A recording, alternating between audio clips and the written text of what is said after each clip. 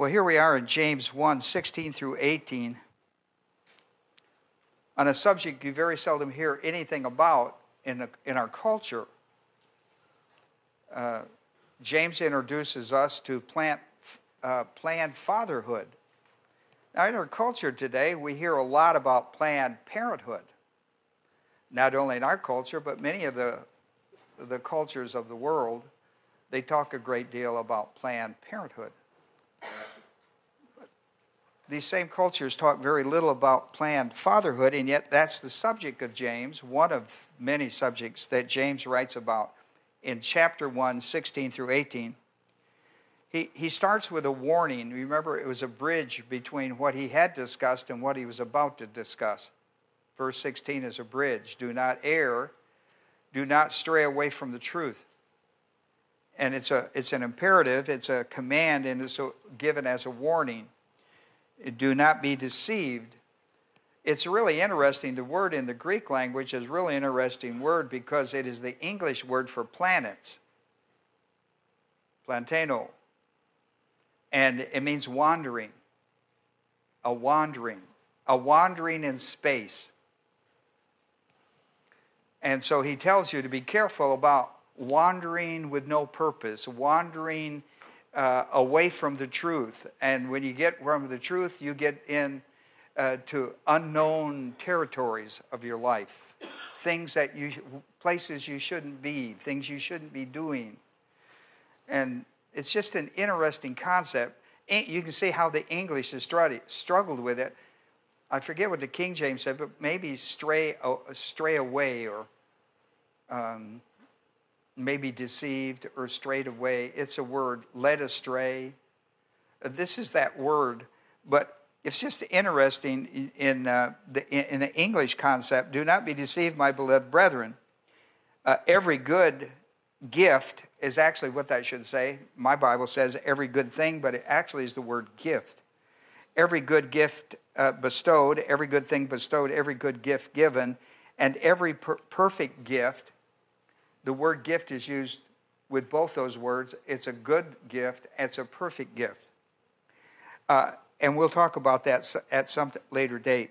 Every good gift bestowed or given, and every perfect gift, watch this now, both good and perfect gifts are from above. Every time God gives you something in your life, I don't care how you perceive it, it's a good gift and it's a perfect gift for you. Have you not had over the years been given a gift you didn't really care about? And there's a struggle between the gift and the giver. You didn't really care about the gift, but you cared a lot about the fact that they gave you the gift. And so, as a rule, it falls back on the giver, and sometimes you get a gift and you're so disappointed that it wasn't what you wanted that you make a scene. You often see children do that. They were looking forward, so desperate for a certain type of gift, told everybody in the world what they wanted. And many movies are built on the premise of that. And they have a fit over the fact that they didn't get what they wanted. They never considered that maybe you just lost your job or whatever. But here's the thing about it. When God, listen, everything God gives you by grace, everything, I don't care what it is, when He hands it off to you, you know two things about it. It's a good gift because it's grace, and it's perfect for your time. It's perfect for your need. It is perfect. It has been perfectly selected for you at this point in your life. You can know that for certain. And so, when you get a gift and you wanted something else, but God gave you what you needed, you have to make an adjustment, don't you? You have to say to yourself, that's a good thing. That's a good thing that's been bestowed on me, and it's perfect for my life at this point. See, if you understand that, then you understand Romans 8:28. If you don't understand that, then you never will understand Romans 8:28. Agreed? Right? All things work together for good. If you don't understand this principle, then you're not going to like, believe me, you're not going to like Hebrews 12:7. You're not going to like Hebrews 12:7. Because there's times when the gift that he gives you is a spanking. It's a good gift. And it's a perfect gift because it comes from God's love for you. Because you were erring. He told you not to err, and you were erring. He told you not to be disrespectful and disobedient. You were. And Hebrews 12:7 says, because he loves you, he disciplines you to bring you back into the path of righteousness. This is what James is talking about in James 1:16 through 18. And then he picks that subject up. Notice he picks the subject up. He says it comes, not only is it from above. Now watch this. Now, verse 17. Not only is it from above, but it's coming down from the Father of lights. You know why? Because we sit in darkness. This whole world is about darkness. We're the lights in it. We're the lights in a world of darkness. You do know that, don't you? Well, you have forgotten that you were saved out of that domain of darkness. And now you walk in light. The Word of God is light. The Holy Spirit is light. Jesus is light. God is light. Everything about God's dealing with you is about light, not darkness. When you get in those funky moods of darkness, depressions and all that kind of stuff that goes on, and you get into that dark space in your life, I'm all alone, and nobody cares for me. Listen, you ought to sing the song, nobody cares for me like Jesus cares for me. Right? Don't sit and sing that lonely song, because that's not true. That's a lie that you've bought into, because nobody cares for you like Jesus cares for you. And isn't the truth? Nobody went to the effort to love you unconditionally as much as Jesus Christ. And so James is trying to bring this stuff together in our souls when he says this thing that every gift is good, that comes from God, that comes from above, by grace, every bit of that, and it comes down from the Father of lights. It's always about enlightening you. When God gives you a grace gift, no matter how you perceive it as good and perfect for you for the time. And understand that it's been selected for you. It's come from above and it's come down to you in a selective, caring, nurturing, selective way. And so the writer is telling us this. Then he says, with whom, talking about the Father of lights, with whom there is no variation or shifting shadow. I mean, listen, what he means, there isn't even the shadow of darkness, right? Look, come on, people. I mean, you can sit in the dark or in the shadow, right? The shadow is nowhere near as dark as the dark. Agreed?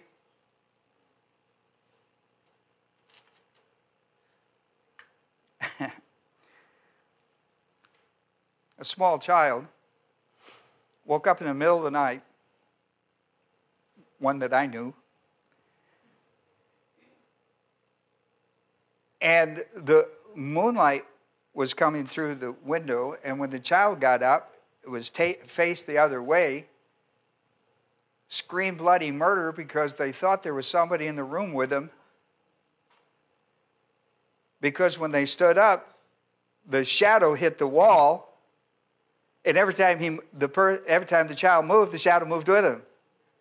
And he was convinced, in a split second, he was convinced that somebody was in the room with him, was going to get him, and he screamed bloody murder.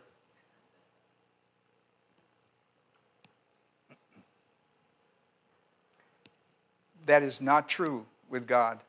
God is light, in him there is no darkness. Listen to me now. not even the shadow of darkness. Do you understand that? See, 1 John 1:5 says that God is light. In him there is no darkness. James says not only is there no darkness, there's not even the shadow of it. Isn't that interesting? And when I rushed in the room and turned them the other way, then the light explained the darkness. Do you understand that? As soon as I turned him to look at the moon light, and then said, now turn back and take a look. He looked back and he went, oh, And there's a teaching moment there. God is light. God is light. In him there's no darkness. James says not only that, but not even the shadow of darkness. Do you get that? So, look at, often in our life we're paying attention to the shadow and fears get in our heart, when the truth is if we turn to the Lord, we would find the light, and the light is the answer to the shadow or the darkness. Why did he scream? He screamed because he saw a shadow of himself and didn't realize it, and took it to outer space. Right? And when he...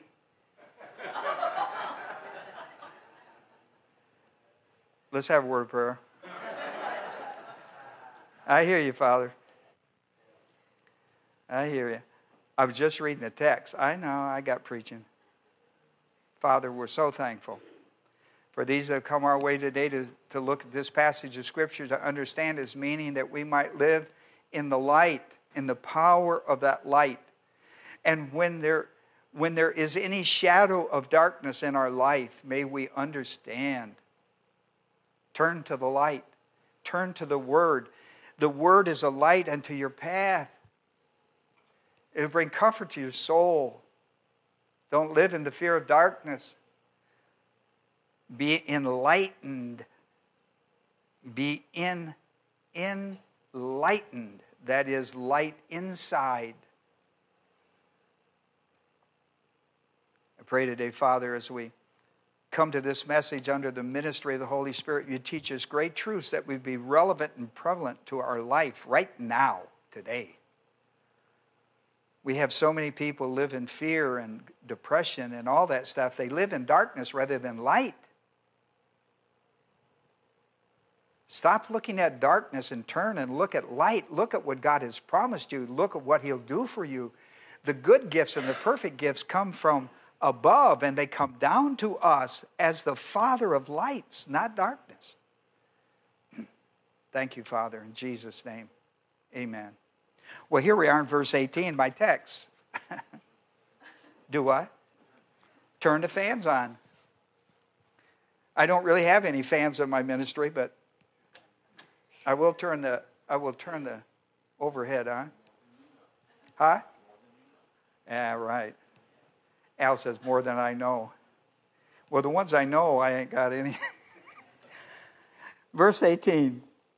Now watch this. Because in the exercise of his will is one word in the Greek. They're struggling with how to explain this to you. It's one word. It's boulomai. And boulomai is really interesting. And listen, it's in the Greek sentence, it's the first word. You always pay attention to the first word in the Greek. Whatever the first word is, sometimes it's a conjunction, it's a trailer hitch, as I call it. You always pay attention. Now, this is really interesting because he stuck this baby right out there on number one. Boulomai. He says boulomai. And boulomai means something that your mind has settled on as an absolute truth. Regarding God's plan and a will, connected with a will, a decreed will for your life. We call it the directive will around here. Things that God has spoken to your heart directly about. He has spoken to you about something that's really significantly important. It could be about your marriage. It could be about your family. It could be about your job. It could be about your ministry. It could, listen, it could be as simple as God speaking to your heart and say, I want you to sing praises to God. Or, I want you to be part of the musical plan here. I want you to be part of the camp. I want you to be in the, there's just 1,001 things. They're all important. And you really need to pay attention to that. Now, the reason he says in the exercises of his will is the way it's used in the Greek syntax. And I'm going to show you that. But this is a powerful word. This means the mind has been settled on an absolute truth that you know that's been revealed to you and now requires the exercise of it. Around here we call that inhale, exhale out of 2 Timothy 3:16. You inhale it to exhale it. Well, this is bulimai. Bulimai comes in as this is a decreed will of God for your life. And he gives you a scripture on it. And you go like, okay, I got it. And that becomes a settled faith issue with you. That issue is settled in my soul. That's bulimai. Now, bulimai requires the application of it to your life. For example, the shadow. You look back. You go like, why did you go to fear? Why didn't you go to faith? Why did you walk by sight, not by faith, right? See, we all have those things. You walk in the doctor's office and the doctor says, wow, you got wanga ganga. Nobody in the whole world has had wanga ganga. I don't know how long you're going to live. And you say to him, I do. Listen, doc, that's not a problem with me. Because, listen, it's already been, my epitaph has already been written, birth to death. God has all of that. The hard part is living. The hard part wasn't birth and it's not dying, doc. The hard part is living it. Because God got both ends of this thing. God's got he is Alpha and Omega, right? He's the beginning and the end. I got that down. It's the in-between that I'm struggling with in my life, right? You do have that in your heart, don't you? See that? Somebody cast a shadow of doubt upon your life. The guy comes in and says, look, you've been a great worker, but I can't pay you anymore. I got to let you go. Now, what are you going to do with that? Well, listen. God's the guy who's in charge of divine institution, free enterprise, right? You stop and you say, listen, I don't know if there's ever been a time I haven't been without a job. Now, I like what I'm doing, but listen, I've worked all my life. See, as a farm boy, I just figured anything's better than milking cows. See, I gauge everything. I don't think I'm above that because that's the way I grew up. I don't think I'm above anything like that. But would I like to have anything better to me as a farm kid? Anything was better than milking a cow by hand. I'm talking about hand. I'm not talking about this artificial stuff. I'm talking where you have to squeeze it down to the last drop because mama don't like it unless you know. All right, bulimai. Now watch what bulimai is after in verse 18. I'm still on verse 18. Listen, in the exercise of his will, listen, watch this. Watch what he does. In the exercise of his will, he brought forth us. He gave us birth by the word of truth. The word "the" is not in the original text. That's the reason it's crossed out. I put it, but I crossed it out. In the exercise of his will, he gave us spiritual birth. That's what he's saying. So that reason, why did God save you by grace through faith? Why did the Father of lights reach down and pull you out of darkness so that you could live in the light, die in the light, be born in the light, live in the light, and die in the light? Why did he do that? Watch this. So that we might be, as it were, the first fruits among his creatures, his creation. This is what Paul talking about. This very thing Paul is talking about in 2 Corinthians 5:17. You know that passage? New creatures in Christ. New creatures in Christ.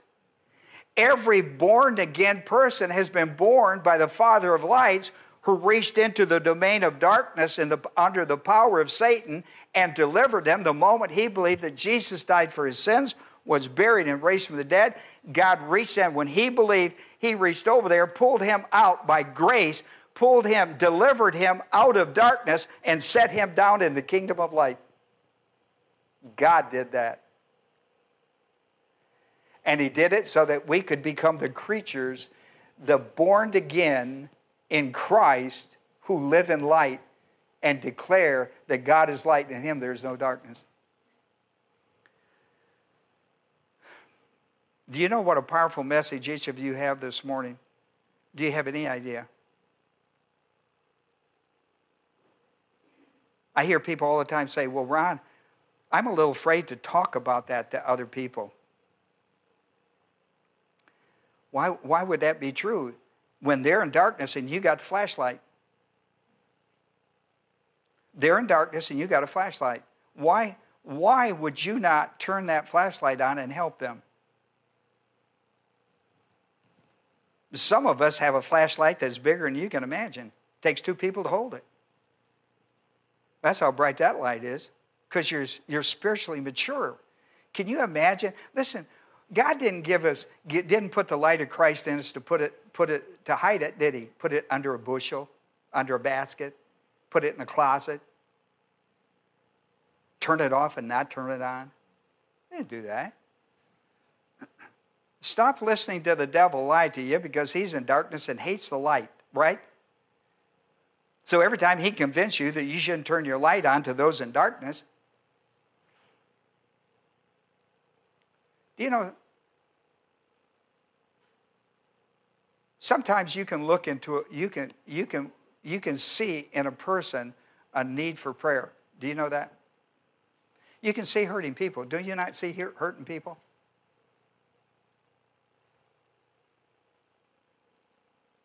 I saw one the other day.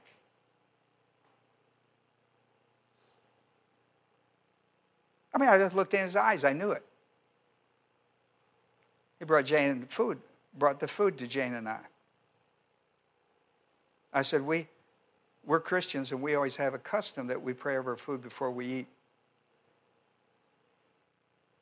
But son, I need to tell you, there's something in your life I need to pray for you today. When we have our prayer time for our food, I want to pray for you. But I don't know what it is. You don't have to share it with me. But if you want to, we can get this thing settled today. He said, well, maybe. And so he left and brought our food back. He said, okay, I do have something. He looked around and dumped it.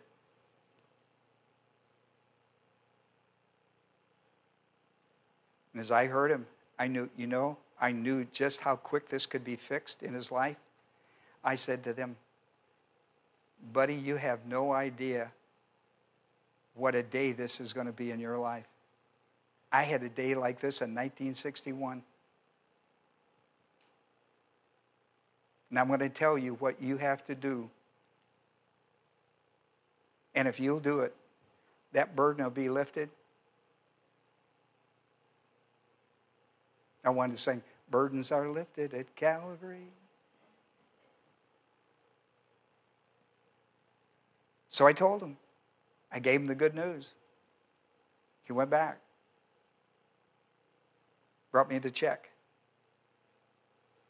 I thought, I'm going to use this check. I said to him, there's a name at the top and you want me to put my name on the bottom. Is that how this works? Listen, wait a minute. I said, is that your name up there? Waiter name, you know. He said, yes. And you want me to put my name down here, right? Right. Suppose I don't. Who's going to pay for this?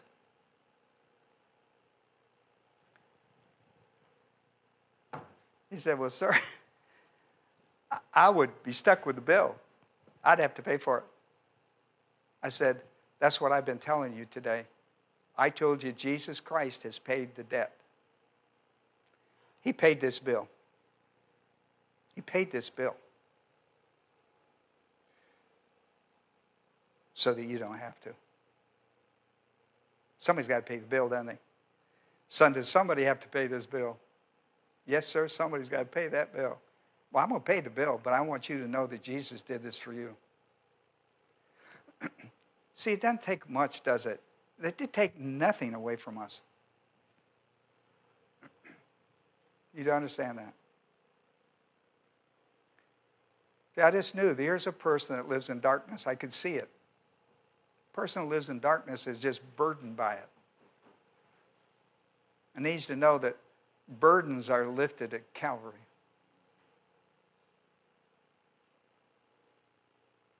This went for a meal. But God had other plans, didn't he? I know you know this as well as I do. When you see somebody in darkness, you got to get the flashlight out. And I realized I didn't go there for a meal only, but a destiny in the life of another person. I remember that well in my soul, that somebody did that for me in the summer of 1961, and it changed my life. Because that's kind of a God we serve. Let me show you a couple points on this. I want you to see, I wrote at the very top of your paper 2 important principles of Greek syntax. Don't fall asleep on me now. Just because I said Greek syntax, I'm still going to teach you.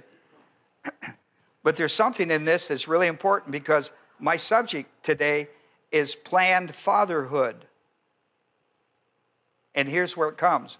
Notice at the top of your paper in bold print, in the exercise of his will, boulomai, watch this, aorist, passive, participle, nominative, singular, masculine. That's a 6-point identity. Every verb, every verbal structure has a 6-point identity. I just gave them to you. Aorist, passive, participle, nominative, singular, masculine. That's what that stands for. Every verb has 6. That's a 6-point identity. And they're very important. That's why when I write them out, I do them this way for you. Because some people in here know the importance of the principle of Greek. Now, if there's a participle, there has to be a main verb someplace that connects it. A participle is always connected to a main verb. Now watch this, this is important. In the exercise of his will, that's the word boulomai. He, the Father of lights of verse 17, brought us forth, gave birth to us by the word of truth. See the word gave birth to us, brought us forth, that means spiritual birth. Notice it's an aorist active indicative, third person singular. That's your 6 points identity of a verb. Listen, that's the main verb because it's an indicative. An indicative or an imperative is a main verb. Are you with me? I'm just telling you this is basic stuff. But here's what's important. That's the main verb. Remember, a participle, it's floating looking for a main verb. When it finds a main verb, it attaches itself like a fish and a fisherman.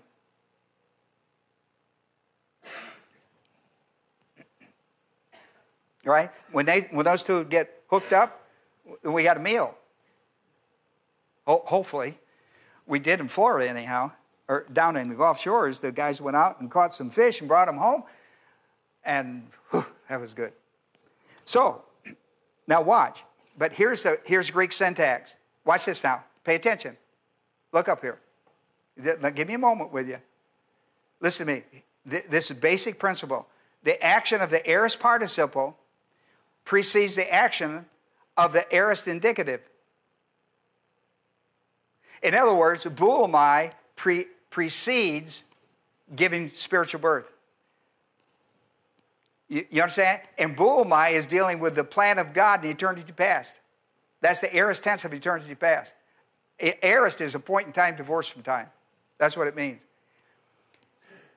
The plan of God, because it's about God, who is the He? In the exercise of His will, that is God, working off verse 17, the Father of lights. In him there is not even the casting of a shadow. In the exercise of his will, that's the aorist tense of eternity past. Notice, look down at point 1. See, I set all that up. Because what you have in the two aorist, the aorist participle and the aorist indicative, is different points, different points of action in the plan of God. And I want you to see this because you're never going to see it in it. There's no way you could see that in English. There is no way you could see that. The aorist tense is unique to the Greek. Now, here's what this said. Look at point 1. In our lesson text, James teaches that the plan of God, established at the Eternal Life Conference before the foundation of the world, decreed that every member of the human race who believes the gospel of his Son would be born from above, saved by the grace through faith, word of truth. And of course, we know that to be 1 Corinthians 15, 3 and 4. Jesus died on the cross for our sins, according to the Scripture, was buried, and was raised according to the Scripture on the third day.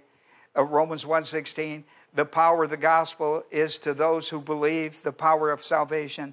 And Ephesians 2:8-9, for by grace are you saved through faith, and not of yourself. It's a gift. All right?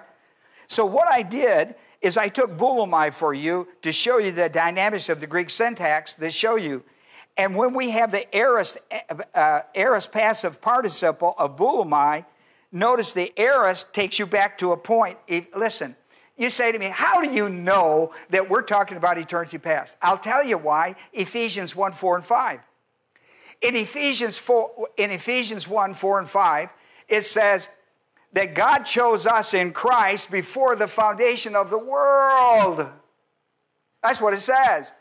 In order to redeem us. That's how I know that. And listen, this is not the only place it's found. It's found all over the New Testament. So the aorist tense here takes us back to Eternal Life Conference. Before the foundation of the world, when God laid out the whole plan. The plan of God comes out of eternity past. That's why our salvation is from above and comes down to us at some point in our experience. That's true with the Word of God, created in the past. When we walk by faith, it becomes dynamic at a point in time in our life, right? Thank you. You don't always have to say that, but that's good. See, that's the aorist tense of preceding the action of being born again. What came first, the chicken or the egg? See, the plan of God came in eternity past, is now plays out in the reality of our life. It plays out in our life. It plays out in our life. That's how this thing plays out. The passive voice is the decreed spiritual birth from above. That's the passive. The plan of God is now actively engaged from above. That's grace. It's actively engaged. He is active. The exercising of his will. That's the passive voice. The exercising of his will. The exercising of his will. That's that part. And our spiritual birth is from above. Listen, Jesus told that to Nicodemus in John the 3rd chapter. In the English, in John 3:3, it says you must be born again. It doesn't say born again. That's a principle. That's not the truth. The truth is he did not say born again, but that's actually what he meant. What he said is you got to be born from above. And born from above means you got to be saved by grace, not by works. And once you do that, then you live by grace through faith and not works. So it's a passive voice. And I wrote down some words, some scriptures you ought to pay attention to, like John 3:3, John 3:7, John 3:10. Those are really dynamic passages. You need to read the Word of God. One of the great failures of the Christian life is failure not to read the Word of God. It is light unto, listen, Psalms 119 says that it is the light unto your path. And you know what your path is? Is involved in decisions. Your path is making a lot of decisions day in and day out, day in and day out, and they need to be compatible with the plan of God. We are children of God. We are not our own. We've been bought with the price of the cross of Jesus Christ. The participle means that we should pay attention to what bulimai means. It's called the mood of the verb, and it refers to a mind settled on the word of truth regarding meeting the need of our salvation. That's what the subject was about. And what do we need to be saved from? Adam's sin. 13 judicial charges of Adam's sin is what we need to be saved from. We cannot save ourselves. We can only be saved through God's Son, who was a sufficient sacrifice for the justice of God to pardon us and give us mercy and grace. And why did God do that? Out of love. Out of love. I mean, I don't know who would ever be motivated by love to do all that, unless you understand love from a different category than what people deal with. I mean, love in a human realm is cheap. They'll bail on love in a heartbeat. It's either my way or the highway. What's that say about love? They'll bail in a heartbeat. Listen, God will never do that. Unconditional love. God so loved the world, that's the love of God, that He sent His Son, that whoever believed in Him would not perish but have everlasting life. That's a promise from the heart of God. That's a promise from the heart of God, not just the Bible. It's a promise from the heart of God. Now, what kind of love is that? That's not a love that we're familiar with. I mean, you cross me up, we're done. What is that? That's not unconditional. That's conditional. The love that God is talking about, in Romans 5:5 He says that at the moment you believe, listen to me, Romans 5:5 says, the moment you believe the gospel of Jesus Christ, listen to this now, God poured out His love into our hearts. The love of God was poured out into our hearts. And in the 5th chapter, Romans 15 through 17, he says, and the Spirit witnesses to our spirit that we are born into the family of God and that we belong to God forever. When we believe, He pours the love of God. That love that loved you to send His Son is now poured into your heart and witnesses to your spirit that you are a child of God and God is your Abba Father. Oh my goodness. In the 5th chapter, verse 8, and then the 8th chapter, verse 15, that thing is locked up. And that's the love we're to love one another with. In fact, if you're a Christian and you're married, you're to love your wife with that love. Listen, the world does not understand. You know, when the world takes agape, they put conditions on it. They take this love that God's word, they take it over here and they apply it in darkness. When you apply it in darkness, it's always out of fear. It's always out of self-interest. It's always wrong. It's always conditional. You can always tell when it's not God's love, no matter what they say out of their mouth, when it's not unconditional. When there's conditions on it, it's not God's love they're talking about. It's not, listen to me, it may be what they're talking about, but it's not what's being exercised by His will.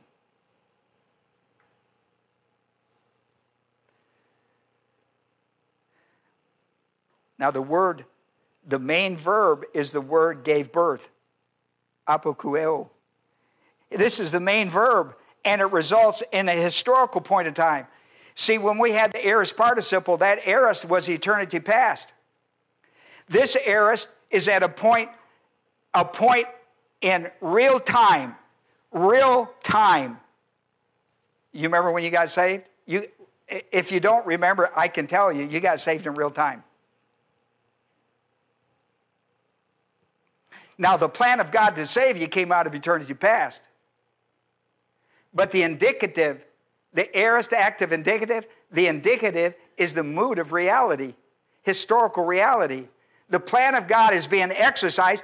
The plan of God dealing with salvation, the moment you believe that Jesus died for your sins, was buried and raised from the dead third day, the moment you do that, the gospel is the power of God unto salvation to everyone who believes. At that point, the reality of what had been planned for you and the death of Christ on the cross and all of that business is now reality in time. And when you plug into time, gospel time, it leads you into eternal life. You see the exchange? You came into human lifetime, you accepted the gospel, and he connected human lifetime with eternal lifetime. So that when you die, to be absent from the body is to be present with the Lord. Scarborough, isn't that right? Buddy, there are a lot of choices you can make in this life, but that's the best one you'll ever make because that involves eternity. To be absent from the body, 2 Corinthians 5, 6 through 8, to be absent from the body, to be present with the Lord. I mean, how did you get that deal? Well, I worked hard to get that deal.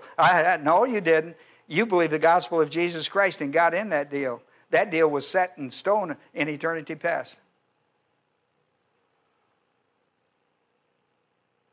I mean, there's nothing we can't face. Romans, the 8th chapter, 35 through the end of the chapter says there's nothing in your life that you can't face because the love of God will hold you to throughout eternity. The love of God, the moment you believe the gospel of Jesus Christ, that love of God that was poured out into your heart and gave witness to your spirit,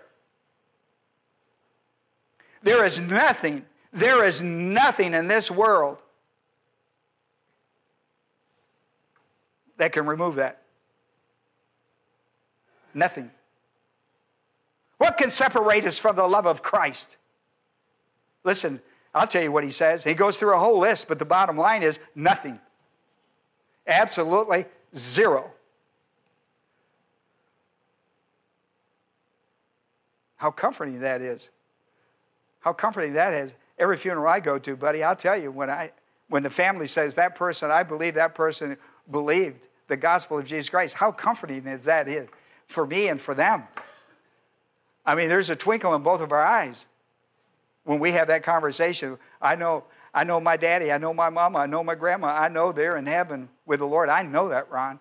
I mean, that becomes quite a moment. It becomes quite a moment to the guys doing the funeral, I can tell you that. Becomes quite a moment. So in this aorist tense of giving birth, here's this aorist point. This aorist point, the first aorist point is for Christ to come into the world. Galatians 4:4. That first aorist point of giving birth, Jesus has to come into the world. He's got to die on a cross, be buried, and raised from the dead. That's the first aorist tense. That's Galatians 4:4. Not in your paper, but that's Galatians 4:4. He came at the right time in history. Christ was born of a woman, born under the law. To do what? To redeem mankind, to redeem us. Romans, the 5th chapter, verse 6 says, at just the right time. You ought to write that down. That's a t-shirt if I ever saw it. Everything in the plan of God from the point of salvation on. Listen, in the eternity plan, it was always at the right time. But once you enter the plan of God, now that becomes absolutely important to your life. Everything in your life is at the right time. Everything in your life is at the right time. Everything in your life is at the right time. There is nothing that is not at the right time. And that ought to make you happy to know that you are right on target, and whatever is coming and going in your life is a good gift, a perfect gift, and I'm okay. I'm okay. Oh, I hope you understand that. The active is the voice of volition. When you believe the gospel, this becomes your package, the package of salvation. The indicative is the reality. From Christ on the cross to me, acceptance of the gospel. Christ on the cross, that historical event. I don't look back into the Old Testament to give me assurance of my salvation. I look to the cross of Jesus Christ, a historical event. I look to Calvary, Golgotha, Christ, Jesus Christ. In the Old Testament, it was Christ. In the New Testament, it's Jesus Christ.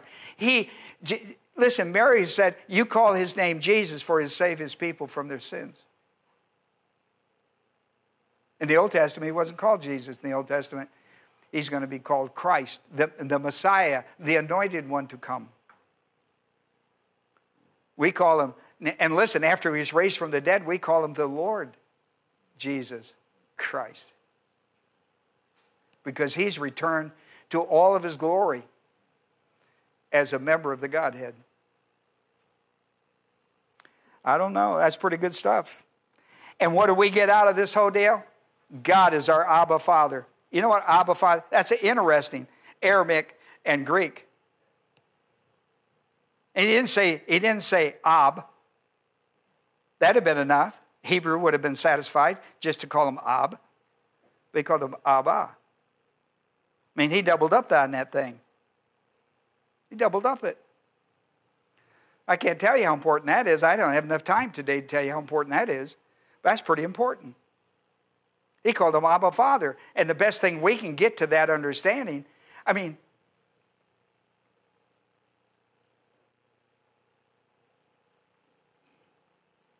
see, Abba Father is a crying out for that father figure in your life. See, Abba Father is we would call that in our discussion today, we would call that a father figure that was important in my life. But when you got Abba on the front, you know what they have? You have a child that cries for daddy. And daddy always responds. It's not just a baby who cries for daddy and never gets a daddy. It's not a baby who cries and has a need for daddy and never has a daddy. That's not it. This is a person who cries out unto God, cries as a child to a parent, and that parent has promised to meet that need. See, children don't cry they cry out of needs. When needs aren't met, then they cry out, they can cry out of wants. But this Abba Father is a child crying for a need. A baby wanting milk, a baby wanting their diaper changed. It's a specific need that the child says, I have need. And therefore, we understand this, that God will take care of your what? Needs. And listen, if you grow spiritual enough to really get interested in this relationship that you have with God, see, you have it whether you're interested in it or not. You were born into the family of God, whether you have interest in it or not. But if you get interest in this, he'll start taking care of your wants. But you got to listen, it requires a lot of maturity. He'll move you from needs to wants. He told Solomon that. Did he not tell Solomon that? Absolutely, he told him that. And not only that, but he told Solomon, I would have given you sons. You asked the right thing, but I was prepared to give you way more than that, right? But I'm going to tell you something. You asked for the right thing that's going to carry the whole package. But I was prepared to give you, Solomon, because you're thinking my way, you're talking my way, you're living my way. Listen, I'd have filled your heart full of the thing. I would have given you stuff you would never ask for. Just to show you how much I love you. Because you're asking the right questions. You're living the right way with me. Well, people, are you doing that? Are you there yet? Listen, it's okay if you're not there. Look. It's okay if you're not there yet. But that should be where you're moving to. Look. Are you born again? Do you believe that Jesus died for your sins, was buried and raised from the dead third day? Do you believe that for the source of your salvation? Listen, if you don't believe that, you're not going to get saved. Jesus said, listen, if you go on and read the rest of my lesson, be sure to read John 10. Because he says, I am the only door to God. People really get upset with me.